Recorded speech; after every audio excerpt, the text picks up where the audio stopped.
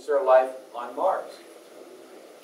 And we will get involved with that discussion. You probably, if you're a Unarian student and you've been studying these texts for a long time, you probably know the answer, but it's nice to see how the world scientists, NASA and the European Space Agency, are confirming what Dr. Norman has said. Ernest Norman, one of the first books that he conceived was called The Truth About Mars, and he was sitting down in a quiet, relaxed state of mind, as he often did in the evening, and suddenly before him appeared a man that almost looked Chinese, and his name was Ernest L, and he was going to be his guide and take him to the planet Mars. So in 33 separate psychic trips, Ernest Norman went to the red planet and was shown that there very much are people living there, advanced civilization living in underground cities.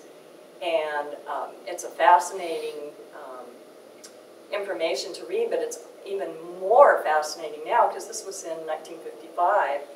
Now, because a lot of what's being discovered is validating what the moderator was told long ago. And in our latest edition of The Truth About Mars, which was reprinted in, was it 1998?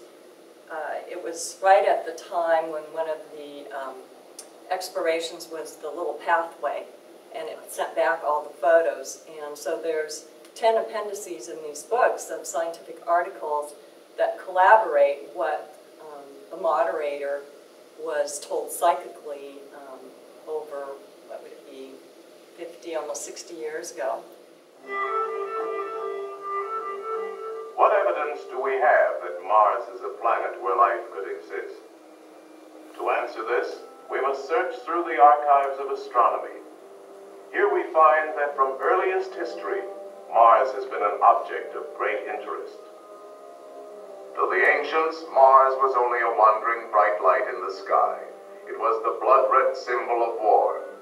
But to Galileo, the first man to see it through a telescope, Mars appeared as a glowing red disk where sometimes a shadow appeared on one side. As telescopes improved, astronomers began to notice mysterious markings, which they carefully recorded with drawings.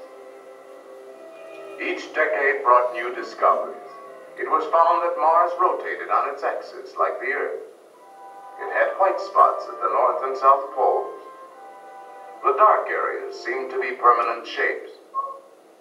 In 1781, astronomer Sir William Herschel, using a telescope of large proportions and increased accuracy, discovered that the white polar caps of Mars increased during the Martian winter and decreased with the coming of summer.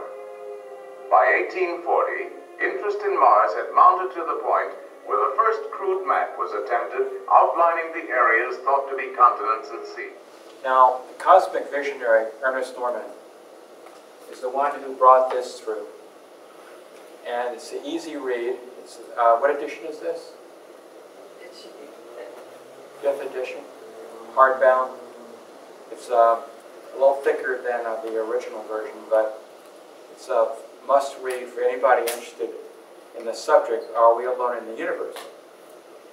Because we don't have to wait for a spaceship to go to Mars. We already know basically what's there, what the humans that live there, or the Martians, live there, and they have a spiritual evolution just like we do. It's vastly more advanced than ours. Now, another cosmic visionary, Ruth Norman, or Uriel as we call her by her higher self, brought this through, which was a revisit to the underground cities of Mars. Fascinating.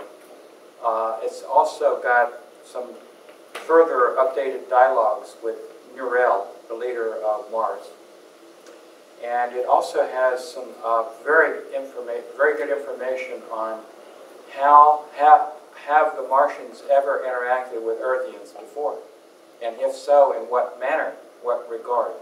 And this gives into past life therapy and karma, an excellent subject to read further.